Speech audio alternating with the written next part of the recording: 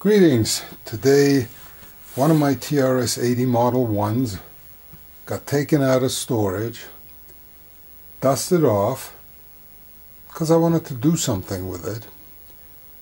I thought long and hard, not really that long, but you know, I wasn't going to write programs for it. So what's left? Build some hardware for it. The TRS-80, this channel has done several videos on TRS-80s, and you can search for them by clicking on the channel name and then on the videos tab, and you'll find some references to TRS-80s there. This machine is, well, not this specific one, but this type of machine is dear to me because this was my first PC, and it taught me a lot. So I always try to keep at least one working one around. For those of you familiar with this machine, you can see it's a minimal configuration. This is actually has level 2 ROMs and 16K and a keypad. The Model 1s, the level 1s usually had 4K of memory and level 1 basic, which was more of a tiny basic than anything else. Level 2 is a little bit more powerful, but just as slow as level 1. However, you can see this is a minimal system. It's only the computer and the monitor. And the reason for that is developing hardware, I always try to use a minimal system. Otherwise a full system would have the expansion interface, which gives you extra memory, floppy disk controller, other goodies that sits underneath the monitor. And then of course you have one or more floppy drives. But again, when developing hardware, I don't really want to have to go through rebooting this thing tens or hundreds of times while developing and risking damaging some of the extra hardware. So we're going to use a minimal system, or I use the minimal system for developing the hardware. One of the problems with using a minimal system for development is that program storage. I wrote the software in BASIC, it just goes quickly, it's interpreted, no big deal, but here's the problem. The cassette recorders, they just never worked right. I kept the heads clean on them. I would come up with volume settings on them and put hot glue or tape on the volume control. But it would work for a day or two, and then on the third day, without altering anything, I would try to load programs that I had saved before, and they wouldn't load anymore.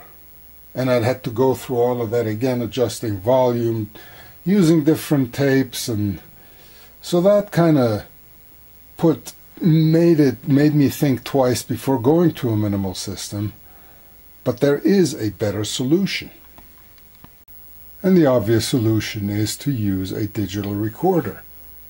Now, nowadays, most people would use a phone, but I've had this guy for a while. I've used him on many different micros for cassette storage, and I hooked it up. It took very little time to get it working. So before introducing the hardware project, we're actually going to jump ahead and just load the code, and hopefully it'll prove my point that it's totally reliable. I haven't touched the volume settings, I haven't done anything on it. So let's see if it's going to betray me or actually load the code that I've saved on it. Okay, let's see if she still wakes up. She does. And we're ready to go. So basically we use the cload command, which stands for cassette load, and it sits there and waits for data to come in. Then we press play on the recorder, wait for a little while, and we will see the little flashing asterisks, which as long as they're flashing means they're loading, and then when it says ready, it means it loaded the whole thing and didn't give us an error message. And believe me, I stared at this pair of asterisks a lot years ago whenever trying to load something, because that was your indicator of whether it was actually loading stuff or not. And it would most of the time blink a couple of times and then get stuck. It would never come to the ready prompt, meaning that it had an error when loading off of the cassette. But as you can see, it loaded the first time. Not a very big program, but yeah, having to type that in every time you turn it on would put a big dent in the development effort, but there it is. So let's turn our attention now to the actual hardware. So here's what I came up with: a simple interface to an LCD display. How many TRS-80s have you seen with an LCD display? What is it good for? You got a screen. Well, actually it makes quite a nifty debugging tool, because it's like a second monitor, and you could put debug messages on here. And you could actually use bigger LCDs. This is a 16 character by 2 line, but you could put the 20 character by 4 lines on there, really long ones, big ones, whatever. As long as it's like Hitachi 47800 compatible, whatever the main driver chip was they used in all the early displays, and this one is. It has a parallel interface, and so all we need to do is write parallel data to it. Now also on an LCD you can take the dumb approach, because these LCDs are actually pretty slow. So what you could do is, after writing a command, wait a default of, I don't know, 6 or 7 milliseconds, because that would give it enough time to process the command, and then write your next command, next character, or whatever. That is really inefficient. So this also implements the ability to read the busy flag on this thing, and the busy flag, so you send a command to it, or before you send a command to it, you pull the busy flag on it, and the minute the busy flag becomes inactive, low, that means it's ready to accept a new command. These two chips are a fully bidirectional 8-bit parallel port that the TRS-80 can talk to. Not a whole lot here, as you can see. There's a PLD here, specifically a GAL 20V10, which is erasable, can emulate any TTL or CMOS chip.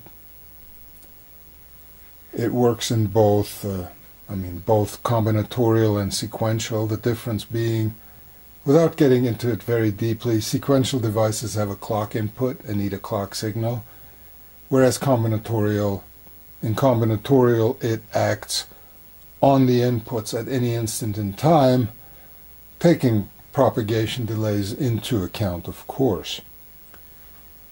This is just, now when I said you can do your own TTL or CMOS devices, well, I said it can do any of those existing ones, but you basically use them to make your own and combine all sorts of functions into it. For this app, I really only needed a combinatorial thing that decoded the port. It uses a Z80 port, and the read-write signals that are for a port, called an I/O write in a Z80, and generates the proper output signals. And it needs this, the LCD needs a few more signals.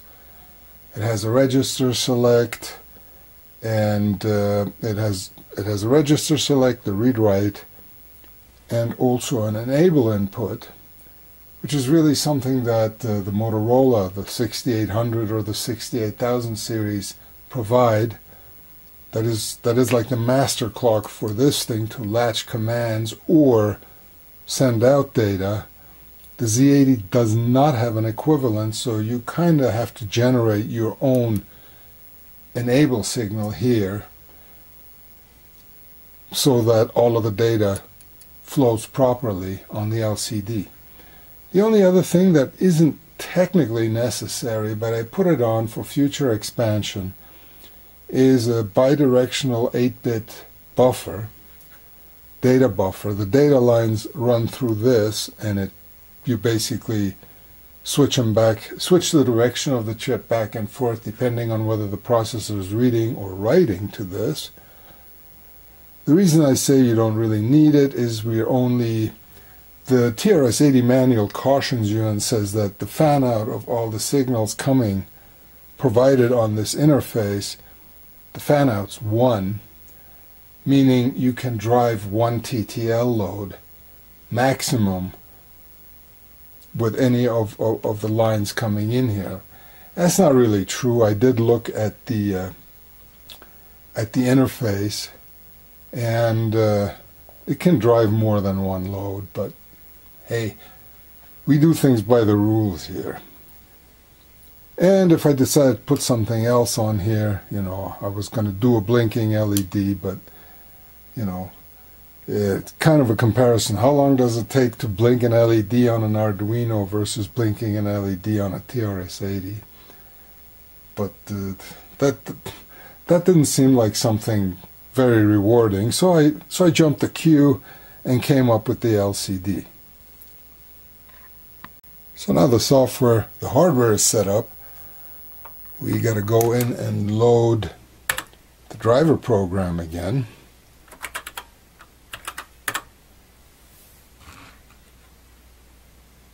Let's see. I have to make sure to load the correct file.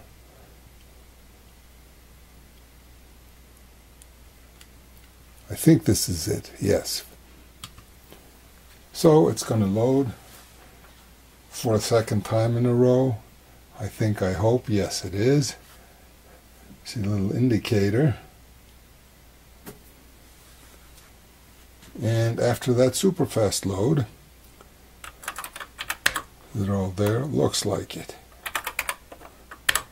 So really it asks you for what you want to display. So line 1, the top line. Oh, got to fix the prompts. Okay, so now if I hit enter, it will transmit all that data to the LCD. So let's switch our view to the LCD. And here it is, and I'm hitting the enter key now. And there you go. You saw that it wasn't very fast, even though I am checking the busy flag on it, but the fault of that is level 2 basic is interpreted, and it really runs pretty slow. But as you can see now, I have a invaluable debugging tool for the TRS-80, and we can start hooking up a bunch of other things to it. If this was written in assembly language, it would run a lot faster, but it would take a lot of time, and it would probably be very impractical to develop assembly language on a minimal system as I'm using right now, because not only do you have to save your source code, but every time the machine crashed because you did something bad on the board you plugged into it, you would have to reload the assembler program off of, the same way. It will work reliably with the digital recorder, but it'll take a few minutes to load the assembler every time. So that is not practical. But, so you can stand here for 5 minutes and put in other messages and enjoy them. Yay! As I mentioned, this will work with pretty much any LCD that adheres to the original timing. The signals are the same, but the timing is very different. So what you're looking at here, this one is The one I used previously, it's very slow, and it follows the data books from 30 years ago to the T. Now there's some that look better, which I personally prefer greatly, and that's the vacuum fluorescent display, which is also compatible with the old ones, but it's actually a lot faster. It's probably faster by a factor of 3 or 4 as compared to the old ones. So when you use these, your timing is always kind of on the edge if you don't have special hardware. Basically, this is an extension of the CPU bus with the decoding, and we're at the mercy of the signals generated there. And I found a couple of these actually, of which I had a lot. This is a cheapo made in overseas display, and most of them work, but some of them don't really work, and I think it's a timing issue. But this one, I always use this to test initial builds with an LCD because it always seems to work. Now I highly recommend these because they are very, very readable. That may not properly show up on the video, but you can read them from any angle. They don't have a contrast adjustment, which I have up here for other LCDs, but because this is a VFD, and it's very easily readable. So let's put something on this one. The digital camera isn't going to do it justice, but it looks really nice. I mean, but you pay the price for it. They are significantly more expensive. I think, you know, one of the cheapos here you can get for $4 or $5, backlit LED, but backlit LED. The list price on these is closer to $70. Whenever they had a sale on these things, I would buy one for like $40 or so, but using those on a commercial product, you better have a real deluxe product to put this thing in. But yeah, let's see. Let it talk to you. See how well it comes up. You can kind of see, I mean, any angle you can see this. On LCDs, you know, the angle adjustment is crucial because if you actually move your point of view, the letters start getting the display starts getting either really, really dark or light. There's no such problem with this. You can look at it from any direction. And I mean, you've seen these kind of displays on old style cash registers and stuff like that, but if you can pick up one of these cheap, you know, I would go ahead and do it. Futuba and Samsung are the major players still making these. I'm sure there's others too, but they also make graphic displays, which are equally gorgeous as this one, but the prices are above $100 for something this size that doesn't give you great resolution. So again, for home experimentation, sure, buy one, but if you're designing anything for resale, financially, you need to think twice. Well, thank you for watching. Please like and subscribe, and we'll see you soon.